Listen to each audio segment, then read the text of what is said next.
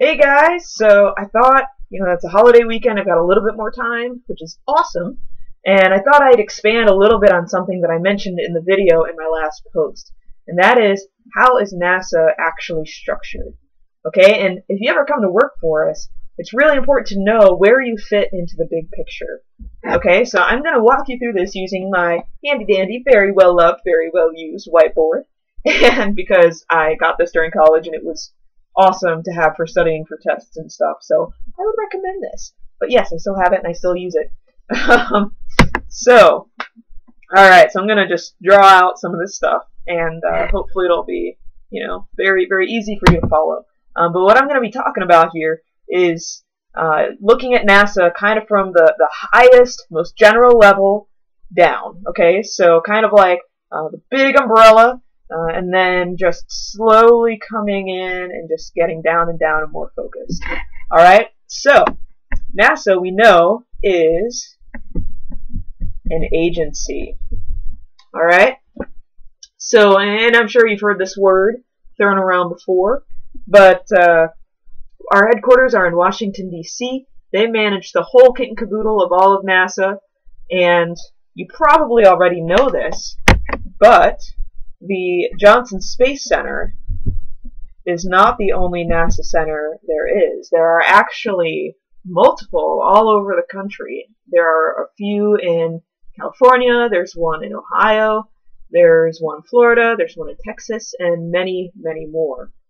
Okay, so the next level down from that, as you know, I work at the Johnson Space Center. Within each center, you have directorates. Okay, and this is kind of a big fancy schmancy word. Yes, I did just say fancy schmancy in a serious fashion. But anyway, so you've got multiple directorates.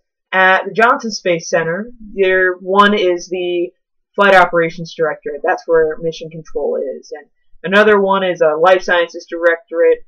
There are a whole bunch that we've got, many of which are research-oriented or planning-oriented for the future. The one I work in is called the Engineering Directorate, and we're the group that actually gets to design and build stuff, which is really, really cool. So within the Engineering Directorate, you have multiple divisions.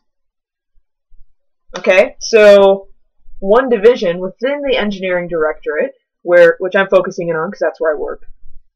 So one division focuses primarily on designing propulsion systems. Another one is focused on structures. Another one does guidance and communications. Okay, so there are a whole bunch. The division I work in is called the Crew and Thermal Systems Division. Okay, so within my division, or within each division I should say, there are multiple branches. So within the Crew and Thermal Systems Division, there is a branch that focuses primarily on designing spacesuits and testing them. There's another one that makes tools for spacewalks, and there's another one that focuses on thermal technologies. My particular branch is called the Life Support Systems branch. Okay? And then inside each branch, the last level is team. So within my Life Support Systems branch where I work, we have a few different teams. One team is called a Systems Management Team, and they manage a lot of our systems that are currently flying in space that are used to manage and monitor the environment and related to life support. So, water, carbon dioxide, all of these different things that they actually operate and sustain. We've got another team that manufactures flight equipment and flight hardware. So they actually work with contractors to design and fabricate stuff that later gets flown and then it gets operated by our system management team. And then my team is called the Technology Development Team.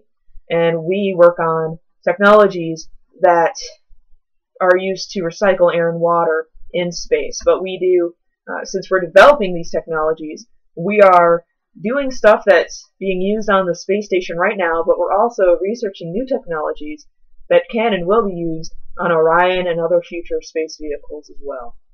So just a brief recap, agency is NASA. I work at the Johnson Space Center in the Engineering Directorate, in the Crew and Thermal Systems Division, in the Life Support Systems branch on the Technology Development team.